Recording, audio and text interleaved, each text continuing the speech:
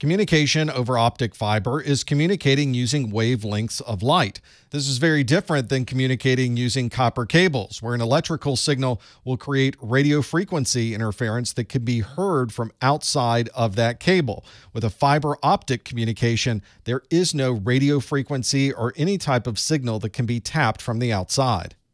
Copper cables also communicate over hundreds of meters of distance, whereas something sent over optic fiber can communicate over kilometers of distance. And since it's just light that's going through these optic fibers, any external interference with radio frequencies will have no impact on the light that's going through optic fiber. Here's an image of optic fiber and the connectors that you would have on the end of it, and you can see that it is very narrow strands of optic fiber that are sent from one end to the other, and usually there's a larger coating around the outside to help protect it. At the end of the optic fiber, where we're plugging into our networking equipment, there's often ceramic ferrules around the end to help protect this very delicate fiber optic that's on the inside. Here's a cross-section of some optic fiber. The core is where we will send that light from one end of the fiber to the other.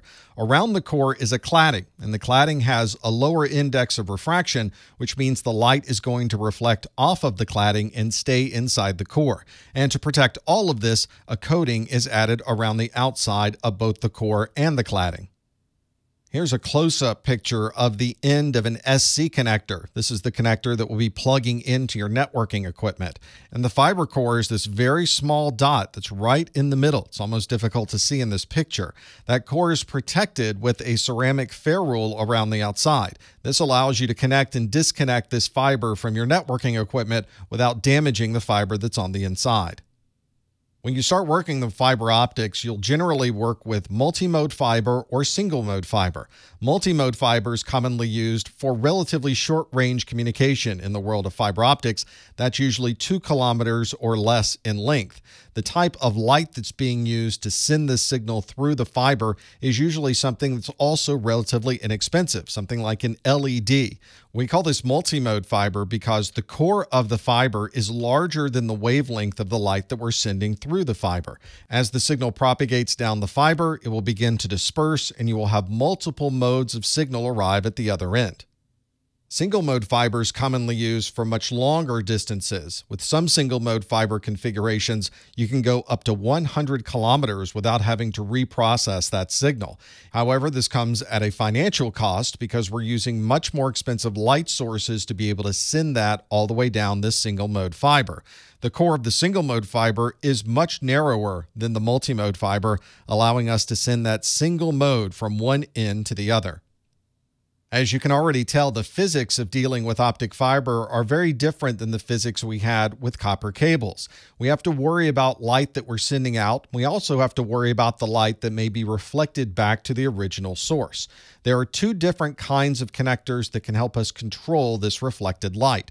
One of these is a UPC connector. This stands for ultra polished connectors, and there is a 0-degree angle between the end of the ferrule and the device that we're plugging into.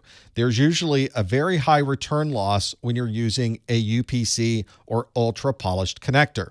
The other type of connector you may see is an APC. This is an angle polished connector where the ferrules connect to each other at a slight angle. So the reflection is a little bit different when you're using an APC. There will commonly be a lower amount of light returned to the source, but you're also losing a little bit more light on the connector itself. Here's what 2 UPC connectors look like if you were to push them onto each other. You can see there is a 0-degree angle difference between these 2 ends of that UPC. And you can see as we're sending signal down this connection, there will be reflections that come back from this 0-degree angle connector. This is very similar to taking a flashlight and shining it through a window. If you are directly in front of that window, some of that light will be reflected back to you and make it difficult for you to see. One way to avoid that is to stand at an angle to the window, and that's effectively what we do with an APC or angle polished connector. You can see there is an 8-degree difference here in these connectors, so as this light passes through, it will be reflected off at an angle rather than being reflected directly back to the source.